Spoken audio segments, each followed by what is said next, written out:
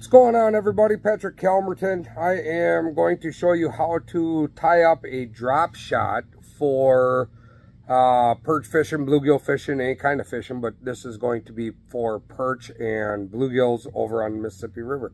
So first things first, I have, the rod and reel setup. Doesn't really matter what I'm using. I'm using a St. Croix with a Predator clam reel. So that's what I'm using. It doesn't really matter. I take a frost braid, so I have 8-pound frost braid going down to the first three-way swivel. So I'm going to tie that on.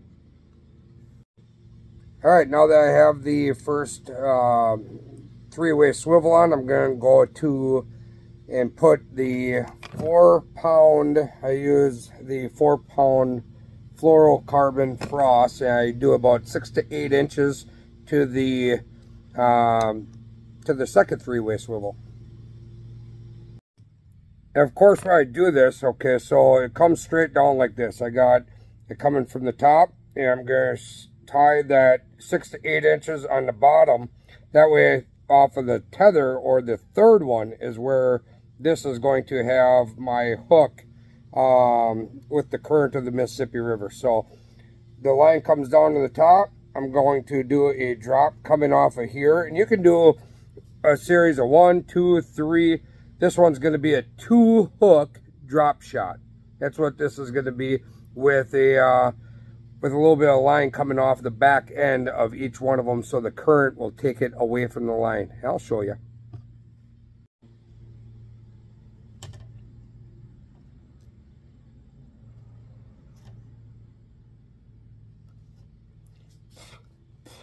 So now I got the three-way swivel right there, and I have my 8 inches, and I'm going to actually put another, so I got that one there. I don't know if you can see that, and then I'm going to go from there to here, and I'm going to put another one, another three-way swivel right there. Now I have the three-way swivel here going down to a three-way swivel here. Then I'm going to put another 6-inch drop on the bottom side of that for the weight to be on the bottom. That way it's about 6 to 8 inches off the bottom at all times. So this is what we got going on. So right there's a sweet three-way swivel coming up to another three-way swivel to the drop shot right here. So right here, I'm just going to put a clasp on there. That way I can connect it to the rod without a weight hanging there at all times. And I'll show you what it looks like when we're done. Now from the three-way swivel, so I have a three-way swivel right here, okay? And what I'm going to do is I'm going to put about a 3 to 4 inch dropper coming off of this piece here with a bead and a red hook. That way it's going to sit about that far back. The red worm is going to flutter back here in the current, and it's going to be away from the main line.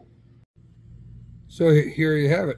Right there you have the first three-way swivel with the floating hook behind it. There's a second three-way swivel with the floating hook behind it. And right here is the clevis that you just put the weight on. So that's exactly how it looks. That'll look